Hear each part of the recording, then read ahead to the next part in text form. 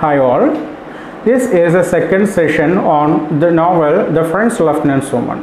In this session, we are attempting to find out whether The French Lieutenant's Woman is a Victorian romantic novel or a postmodern novel. The novel, as we have already discussed in the previous session, is based on the 19th century romantic or Gothic novel. John Fowles perfectly reproduces typical romantic characters, situations, and even dialogues in this novel. But his perspective, however cleverly disguised, is that of the 20th century. Though there are certain Victorian romantic elements in the novel, the genre of The French Lieutenant's Woman is rather confusing. It is not a complete Victorian novel, although the first few chapters seem to nod at this genre and the rest of the novel keeps up some pretense of belonging to the tradition. James R. Baker has called The French Lieutenant's Woman a pseudo-historical novel. So it seems important to outline a few features of Victorian literature that Fowles goes on to adopt or distort in this novel. The chief concern of the novel appears to be the effects of society on the individual's awareness of himself or herself, and how that awareness dominates and distorts his or her entire life, including his relationships with other people. All the main characters in the novel are molded by what they believe to be true about themselves and others. Their lives are governed by what the Victorian age thought was true about the nature of men and women and their relationship to each other. In the beginning, we find the central character Sarah Woodruff, or the French Lieutenant's Woman, presented as the dark, mysterious woman of the typical Victorian romantic novel. She becomes a symbol of what was forbidden. The readers get confused whether she is a villainess or heroine. It is this aura of strangeness about Sarah Woodruff that attracts Charles Smithson. A man falling in love with a strange and sometimes evil woman is an element of romantic novels. But soon we get to know more about Sarah Woodruff through her encounters with Charles Smithson. Her character is not that of a heroine of Victorian romantic novel, but that of the heroine of a postmodern novel. John Fowles has molded Sarah Woodruff with a totally different sort of character. Sarah has an existential view. She believes in the constant evolution of human self and personality. She prefers freedom to happiness. She appears profound and solemn in her act and belief. All these are characteristic features which make Sarah a postmodern heroine. Sarah Woodruff is presented as a mysterious figure. The author presents her as an educated but impoverished young woman. People believed that she had an affair with a shipwrecked French sailor, and she is half mad with grief that she stares out to sea, vainly hoping for the day he will return to her. But later we find that much of what people believe about her is untrue. Charles, at his mental level, puts Ernestina and Sarah beside and judges. In his act of judging between Ernestina and Sarah, Charles finds Ernestina hollow and superficial. On the contrary, he finds Sarah Woodruff very deep and profound. It is Sarah rather than Ernestina who helps Charles to achieve the existential level of maturity. By putting Sarah as an embodiment of a postmodern cast of mind against Ernestina as a representative of a Victorian cast of mind, John Fowles is questioning and challenging a set of fundamental Victorian principles and assumptions on the nature of fiction.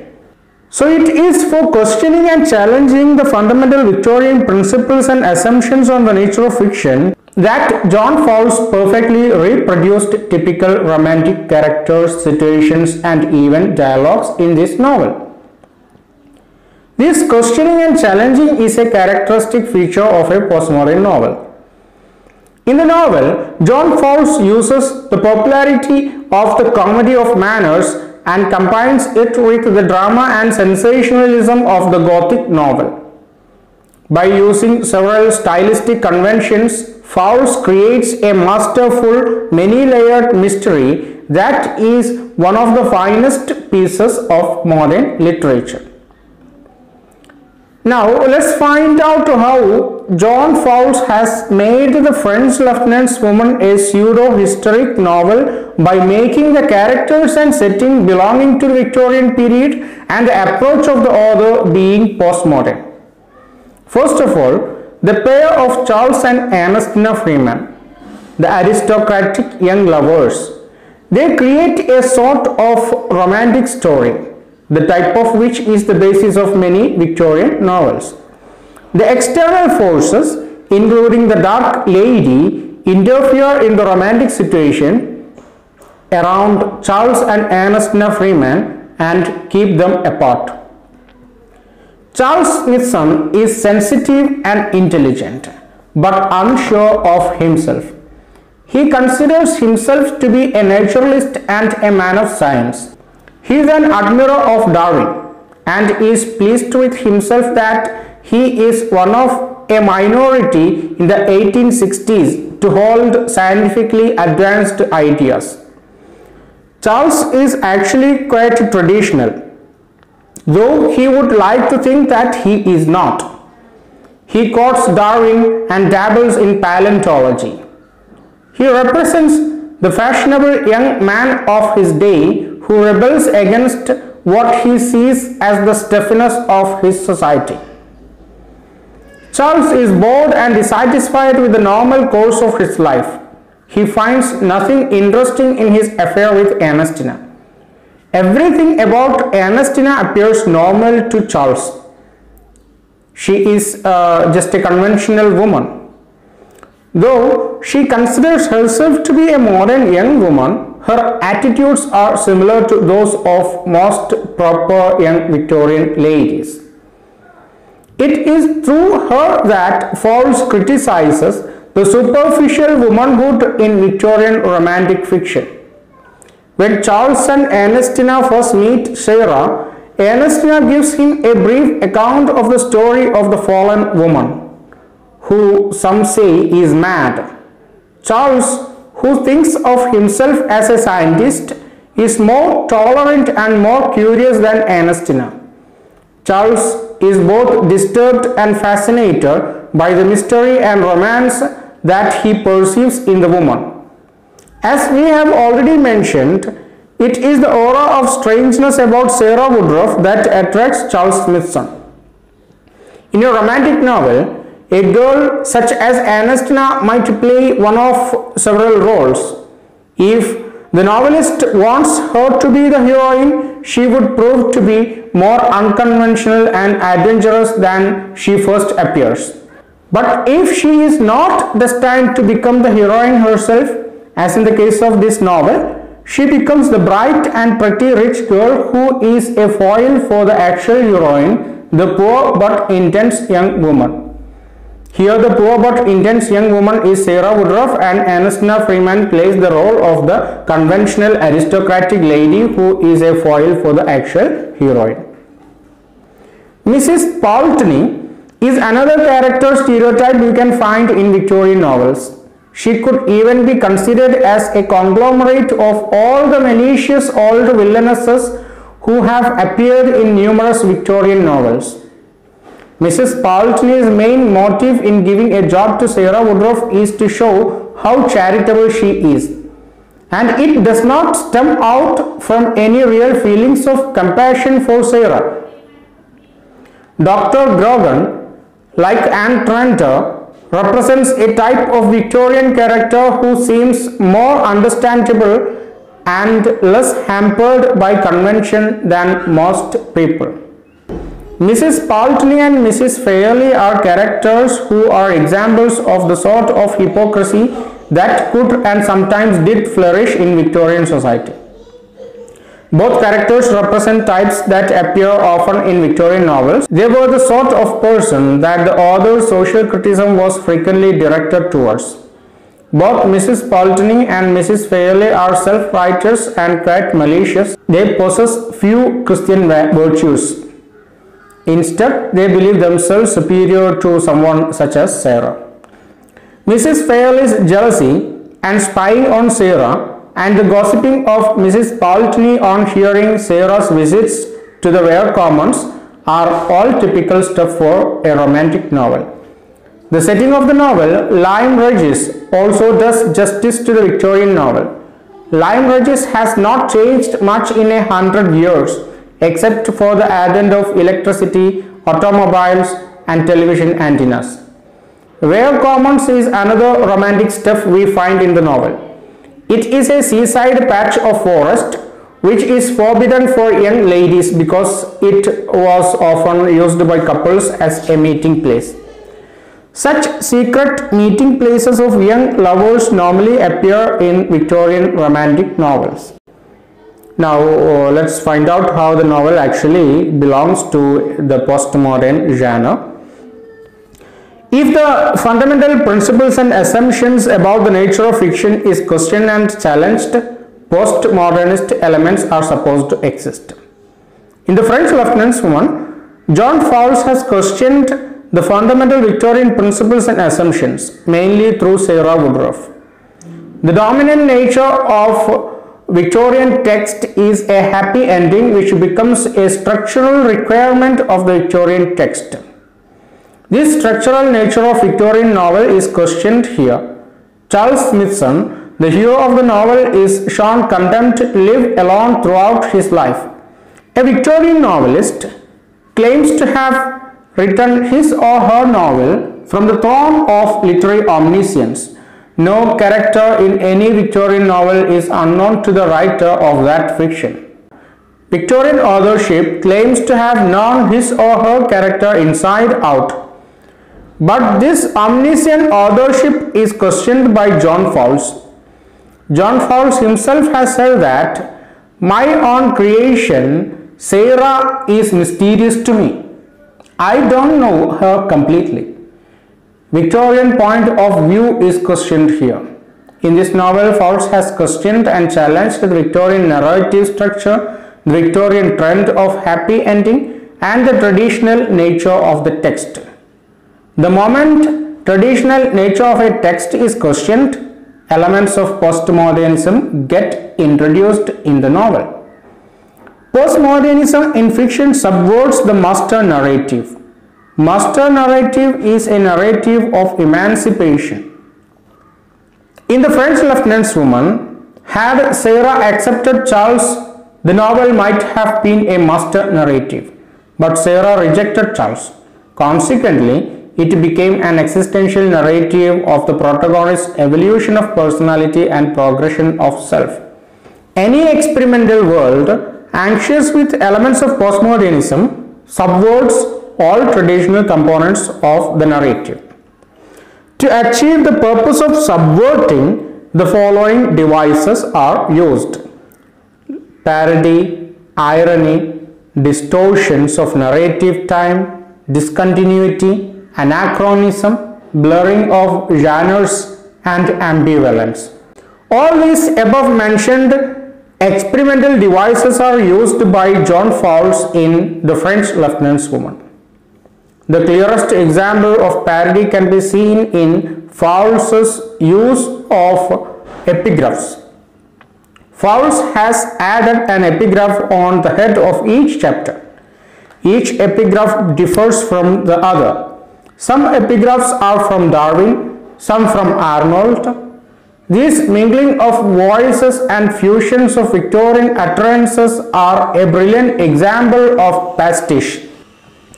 This technique of pastiche is used by Fowles as a device to subvert the monolithic dominion of a single dominant voice. Irony is also a device practiced by John Fowles to subvert the traditional assumptions and values.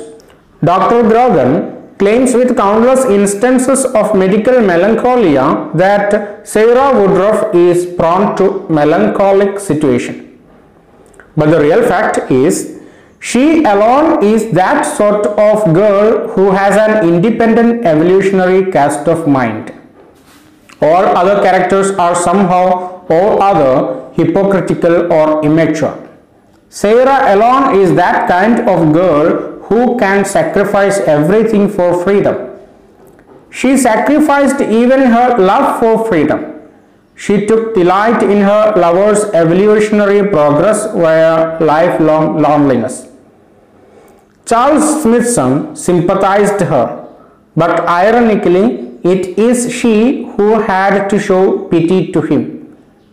Through the device of irony, Fowles subverts Charles Smithson's shallow and deflected interest in Darwinian evolution. Charles Smithson appears keenly interested in Darwinian theory of evolution, but ironically enough, he had to be taught by Sarah in the line of existential evolution. By the agency of ironic device, John Fowles happens to achieve the experimental success of subverting Victorian elitism thinly embodied in the paleontologist Charles Smithson. The third important experimental device to achieve subversive goal is the distortions of narrative time. In chapter 13, Fowles interrupts into the line of narrative progression. He interrogates the notion of literary omniscience.